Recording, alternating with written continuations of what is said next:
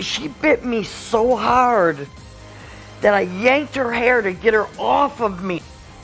Shaken and outraged, a mom attacked on the job, then she says fired for what happened.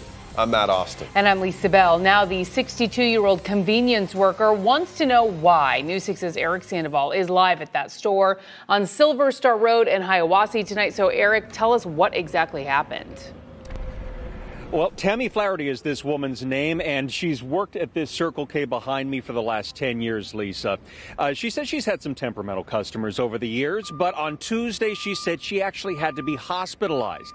And today she found out she was fired. What did I do to deserve this? Tammy Flaherty says she was working with a customer who had debit card issues on Tuesday afternoon at this Circle K on Silver Star Road in Orlando. She says when she went to clean up a spill in the back of the store, the customer came back.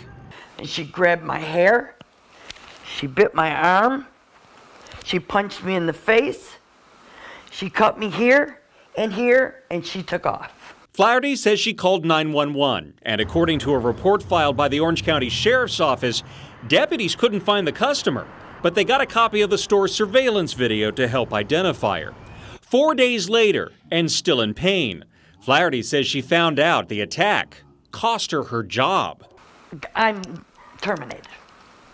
For what? Because of not following the rules. We contacted the manager at the store to find out which rules she violated, but the manager said no comment.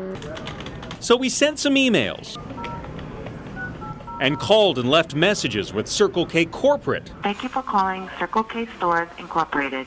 But they have not responded to our request for a comment or explanation. Flaherty says she didn't put up a fight with this woman, and she says she wants to work. I want that job. I'm working there because I need it, not because I want to get beat up. Now, Flaherty and her husband say at the very least they want Circle K to help pay for her medical bills, and right now they're looking for an attorney to help make that happen. In the meantime, Orange County Sheriff's deputies are looking for the woman who did this, and if you have any information that can help them, give them a call immediately.